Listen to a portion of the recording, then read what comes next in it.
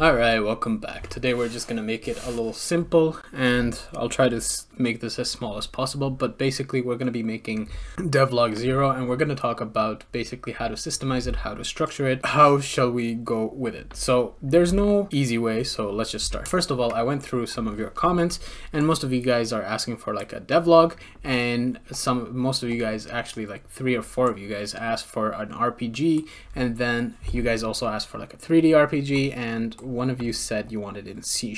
As you know, for the past years I've been doing it in both C# and C++. In this case, we're going to be making 2 different types of game. One's in C# and one's in C++. The C# one will be like the RPG type, while the C++ one, I'm thinking more of something like a factory building game, but it's going to be like a 3D factory building game. So both of them are 3D, both of them are like third person, first person choices. One's in C#, one's in C++, one's an RPG game, and the other one is a factory building game. So I went through most of your comments on that post that I asked, like, what do you guys think? And we'll start with that. In order to make game, you need a game design document and you need a system design document. Game design document is where you write how the game looks, how the game feels, how you want it done, how you design it, how do you structure it, what's the vibes, what's the colors, the palettes, the audio, all that stuff. So it's the artistic representation of the game itself. A system design document will be the system architecture of how the game structures itself. So this is going to be the more technical part of it, and I'm going to go more into the technical part. I have been partnering up with ISO Game Lab, so he was the one who messaged me and he said he wants to work on a 3D RPG game, and then he also said C#. We already called upon the type of game it is. So it's a 3D first person or a third person action RPG. Similar games to it or inspirations could be like Skyrim and Witcher. It does have networking because I believe 2-3 of you guys asked for networking, so we're gonna try to implement the networking later, but we will implement it, and it's gonna be in C# in Unigine. Now for the other one, if we go back here, it's gonna be the exact same thing. So 3D first person, third person with factory building mechanics. It's going to be based on Satisfactory, Factorio, Shapes, and a lot of these factory type games, but it's more going to be like a third person, first person style.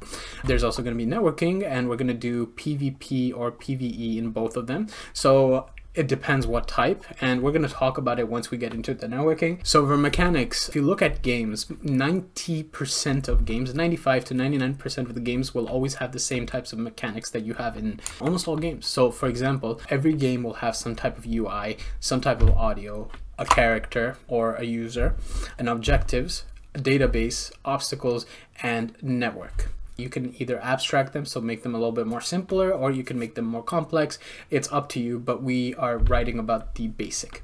So as you notice, the C# and the C++ have the same amount of mechanics with just a few things here they're changed. Like for example, are we even going to have enemies inside the factory building game or not? These are the type of like decision makings that you make in the early game, and then you could change it later on.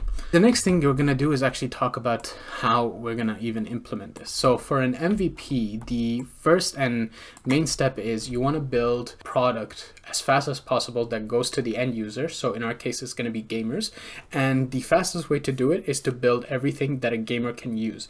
One is being the user input. So when a user presses a button or a gamer presses a button, he needs a feedback. So a feedback from user input is the highest level of information gathering that you get, and then you could do a play testing as early as possible, and you can get that prototype. The next one is an event. When you reach an area, a cutscene happens, or when you reach a certain area, the place gets blocked and there's enemies swarming and all these stuff.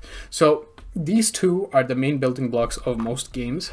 The third one's a supplementary. So these are basically the little things that you connect inside the system to basically help give feedback. You have double jump unlocked and you're trying to jump across like a giant valley or something. So, and we're looking at this from a very business perspective, where we want the product to be built, tested, and then modified in the same way that we do, like for example, a CI/CD type pipeline system. So even for the C++, it's about the same thing. The next step is talking about how we can abstract basic mechanics and handlers. So what I mean by that is how we can do specific objects or specific things that we do as a mechanic, that we can abstract it into something very simple that we can use over and over again. Our goal is to modulate and make sure that nothing's too unique, because if something's way too unique, placing it becomes painful. And as a system, you want to build something that's more modular. There's no right answer for this, but the way I've seen games and the way I went through some documents, this is the way that most mechanics are abstracted towards. Now, there are more categories, of course, and there are more complexer categories, but if you think about it, those categories are either a branch of these or a connection of these. These are also abstract branches of agency and fun. If you cannot fix the input lag, let's just say the input is very slow, the game's going to be affected. If the progress is slow, the fun is affected. If the challenge is too hard, it's not fun. Too easy, not fun. There is a very good balance, and when you build it off these abstracts and then have them set up on your MVP, you can always go back to that specific mechanic and fix from the inside. Same way in the factor game, we have the same type of abstract mechanics. Now, I believe these are good enough to start a small game, and you can scale it up to something bigger. So when we look at the way we're structuring this, we're structuring it based on what I wrote here. Now, this is not to say that this is the golden rule. This is just a rule that you want to put for yourself so that can, become consistent in the way you build. See what you need as concepts, what you require, hold them out to be simple as possible, put them in a system where they can actually work by themselves, brainstorm ideas on how we can make it a little bit more complex while still maintaining that system, then prioritize which one to build first and then go build it. If you already have a game design document, or if you already know exactly what you're going to be doing, what you're going to do is then talk about exactly what gameplay loops are inside the game or the project that you want to do, and try to write it down mechanic by mechanic based on the mechanics that you have abstracted. So over here, express every little thing that you want inside the project, and then slowly build it off the mechanics that you said you want to build it off. So if you want to use the same mechanics I have written down here, you are free to do so. If you want to build your own, you are free to do so. There is no such thing as the golden rule, and there's no right answer. This is all based on you and your decisions. After you write everything down, you want to write what a gameplay loop is. So a gameplay loop would be exactly what is the character or the player gonna do over and over again, and it's considered fun. So when you do that, then you get to something like this. Isolabs was nice enough to write it on his game design document, so I just copy pasted it. He didn't write like doing a fulfilling quest or anything, because those are more of a different type of doing the same thing. It's basically just doing this with extra steps, or doing some of these with extra steps. So you want to make sure that what you're trying to build is very basic and works, and that's going to be the basis of your game. As a factory game, you just move around, find an ore, you mine it, get an item, build it to something, use it to build something else, go on until you get like a key build, give it to the mission or base in this case, complete objective, and just repeat. So once you're done defining the gameplay loop, the next thing you're going to do is kind of flesh out a little bit of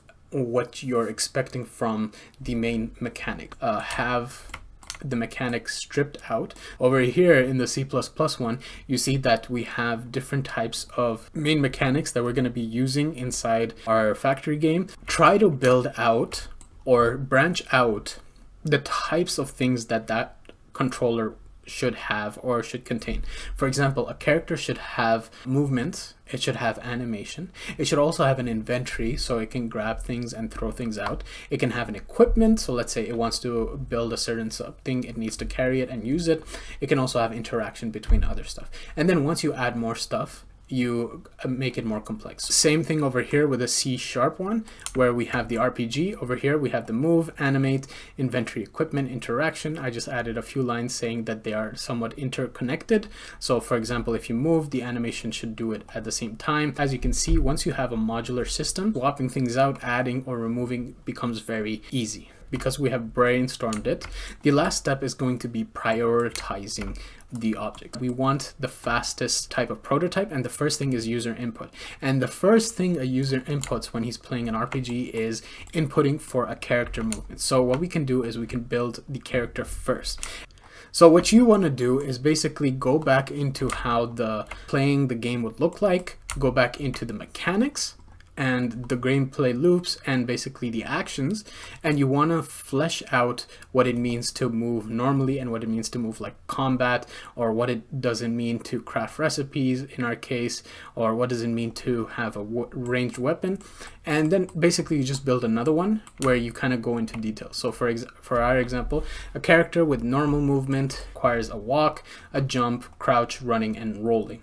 Once you do fully build out or flesh out the brainstorming session, this is just very important when you prioritize stuff. You don't have to draw it with colors and make it even more detailed, but this was just an example to show there's no right answer. As I said before, this is all up to you and your decisions, so you can do it like that. So once you build out the systems for each mechanic and each type of controller, the next thing you want to do is use an architecture to structure how you want to handle these data. Go over the main architectural patterns that we have nowadays and see where it fits where. So for example, the MVC controller, if we go into our C# factory game, we can see that there is an MVC controller based on an example like a database, that is the model, the view having to be the UI, the user interface, and then the controllers being the controllers. So you get like the information of characters from the database, the machine, and the vehicles, and then you put it in the user interface. You can also have ECS, because Unigine and Unity are pseudo ECS. So basically they do follow somewhat of a hybrid approach of an ECS. It's not purely one, but you can definitely see it built. If you notice, MVC and ECS also have almost the same type of architecture, where they're three-part pieces that help each other out, and there's a little bit of caveats in each one of them. You also have the components, which Unigine relies on a component-based architecture, especially when you see like C# and C++ with the new properties and components. A client server works amazingly well if you're doing anything in the network or internet. Event state is an architectural pattern that you can use on almost anything based on triggers and stuff. You can even have something on a state, kind of have to like wing it based on where you want to put it. So with that in mind, we can see that there are some structures here and there. In my opinion, the best thing we can do is build out some of these as components, and then after that try to connect them using architectural pattern. From all the architectural patterns, the component and the state pattern are the only ones that are not connectable architectural patterns, meaning that all the other ones are based on how you connect. But for now, I'm going to call this as the end of Devlog 0, where we actually discussed about the architectural pattern.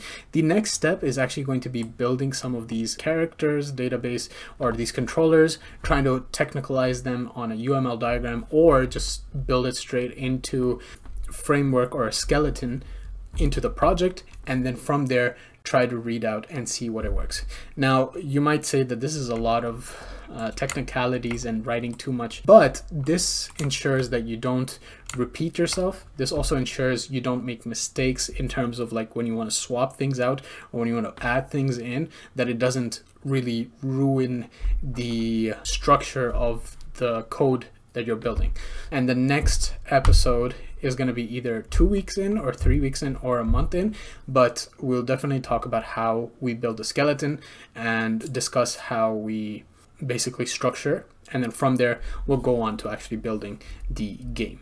So with that, I will see you guys next time. Goodbye.